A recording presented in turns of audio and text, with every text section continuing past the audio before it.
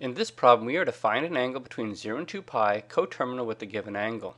So what this problem has done is take an angle between 0 and 2 pi radians, that's once around the circle counterclockwise, and successively added 2 pi units to give you an angle bigger than 0 to 2 pi. So what you would have to do, since they successively added 2 pi to this angle, is successively subtract 2 pi until you get an angle between 0 and 2 pi radians. So for example on A, 11 pi over 5, that is not an angle between 0 and 2 pi. In fact, 11/5 is bigger than 2. So we want the angle between 0 and 2 pi. That means this number has to be smaller than 2, and right now it's not. So what we're going to do is we're going to simply subtract 2 pi. The problem is that 2 pi has a denominator of 1, and to subtract fractions we need common denominators. So we'll put a 5 down here, and of course if you put a 5 in the denominator, you'd have to multiply the top by 5 as well. So you could think of that as 10 pi over 5. So 11 pi over 5 minus 10 pi over 5 would give me 1 pi over 5. And you can think of that as 1/5 pi. And I read it that way only to compare, to make sure that the number in front of pi is smaller than 2, right? The angle has to be between 0 and 2 pi. Now it is. 1/5 is 0.2, in fact. Right? 1/5 is 2/10, or 0.2 pi. So it turns out that 11 pi over 5 is coterminal with the angle 0.2 pi. So pi over 5 would be the answer there, and you could just type that into MathAS using pi for the pi symbol.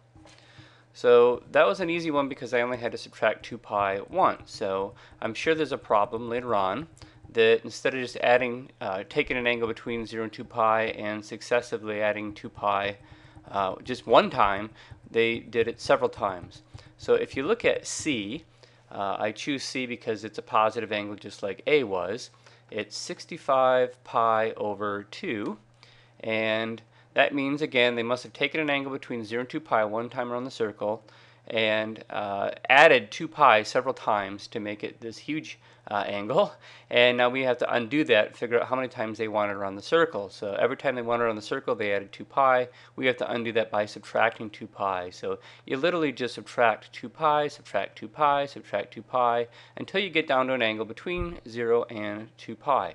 Now again, to subtract, you need a common denominator. So rather than subtracting 2 pi, we are going to subtract 4 pi over 2. So it's going to look a little different. I'm going to subtract 4 pi over 2, and remind yourself that that really is 2 pi. And what's going on then is we're actually just removing one revolution around the circle. We're subtracting 2 pi radians. Well, unfortunately, 65 minus 4 is 61, and 61/2 is not smaller than 2. So we're going to have to do this many times. So to figure out how many times we're going to have to do this, I need to know how many times 4 goes into 65. So if you don't know that, you could take a calculator, but you should probably know if you take 65 and divide by 4, you get roughly 16. In fact, I think you'd get 16 and a quarter, so 16.25. So the idea is if I was to subtract 4 pi over 2, and I was to do that 16 times, I'm not going to write this out 16 times. Repeated subtraction can be done by multiplication. So the idea is, let me just write multiply by 16 here. And by doing that, by multiplying this by 16, that's the equivalent of subtracting 4 pi over 2 16 times. So what you're going to have then is we started with 65 pi over 2. And if you subtracted 4 pi over 2 16 times, that would be the equivalent of subtracting, let me see here, 4 times 16 is 64. So that would be the equivalent of subtracting 64 pi over 2. And we get a little lucky, this one's a little more obvious. 65 pi over 2 minus 64 pi over 2 would be 1 pi over 2. And if you want, again, think of that as 1/2 pi.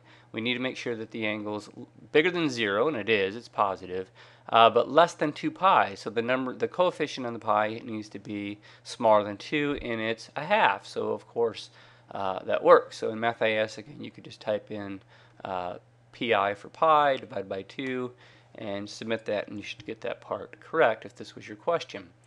So I did A and C together out of order because they were positive angles. So how would it work if it was a negative angle? So how did this question generate a negative angle? So what we did is we took an angle between 0 and 2 pi, and and you could express it as a positive angle somewhere. It doesn't have to be in quadrant 1, but just I have to draw an angle, so it doesn't matter where I draw. But the idea is, what they did is, instead of going around the circle counterclockwise many times, is they went around the circle clockwise, and when you move clockwise, that's a negative angle.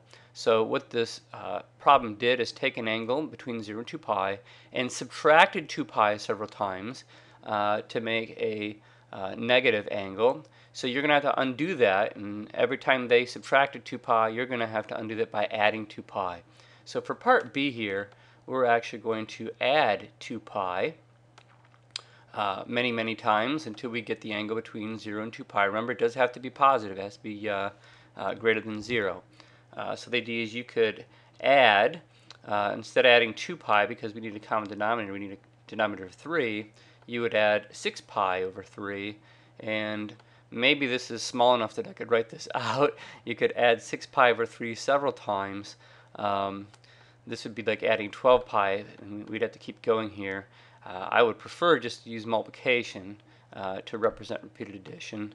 So the idea is, if I was to add it 4 times, that wouldn't quite be enough.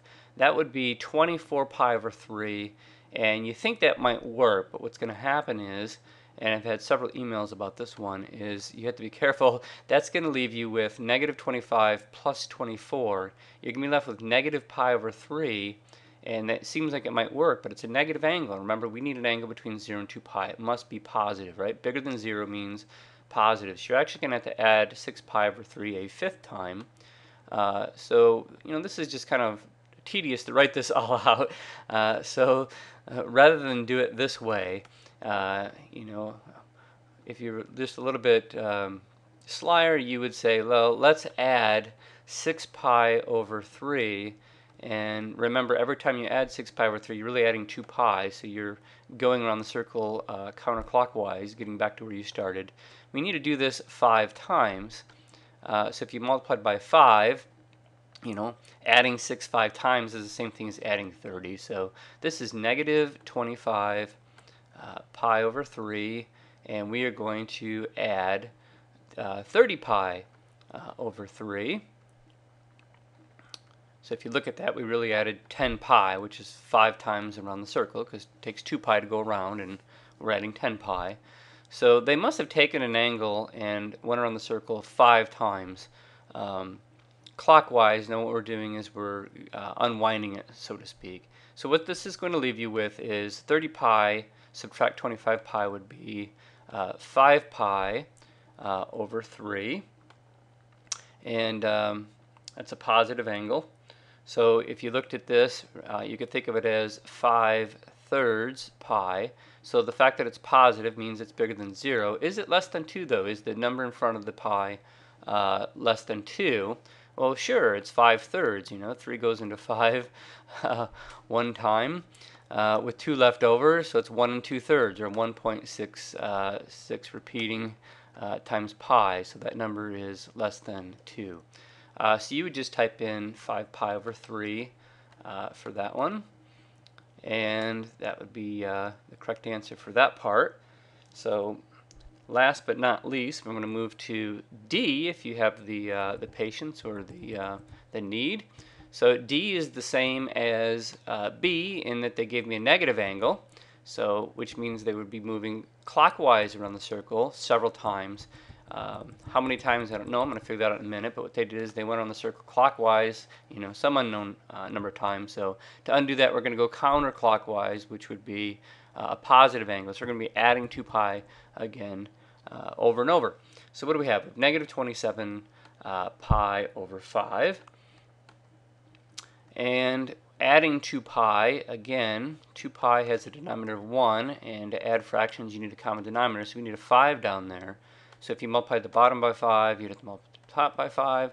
So we're going to be adding 10 pi over 5, which is the equivalent of adding 2 pi. And every time we add 2 pi, of course, we go around the circle one time clockwise. So adding 10 pi over 5 is going to knock this down to negative 17. If I did it again, you could literally take your calculator and just take negative 27 and add 10 until you get the answer you want. So far we were adding 20 pi. That would be leaving you with negative 7 pi over 5. And it's almost tempting to say that's the answer because 7/5 sounds good. The problem is it would be negative 7/5 and we need our angle bigger than 0.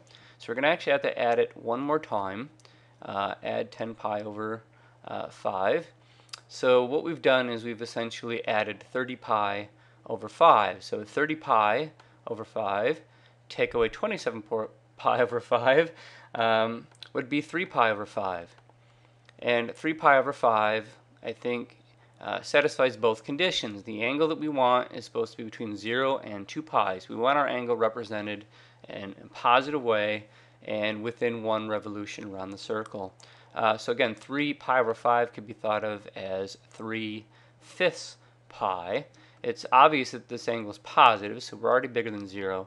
To see that it's less than 2 pi, just realize that that 3/5 is less than 2, right? 3/5 is the same thing as 6/10, which is 0.6. So this could be written as 0.6 pi if you want. If you're not good at arithmetic, take 3 and divide by 5 on your calculator, but that's 6/10, so it's 0.6 pi. And certainly 0.6 is less than 2. So hopefully this video helped.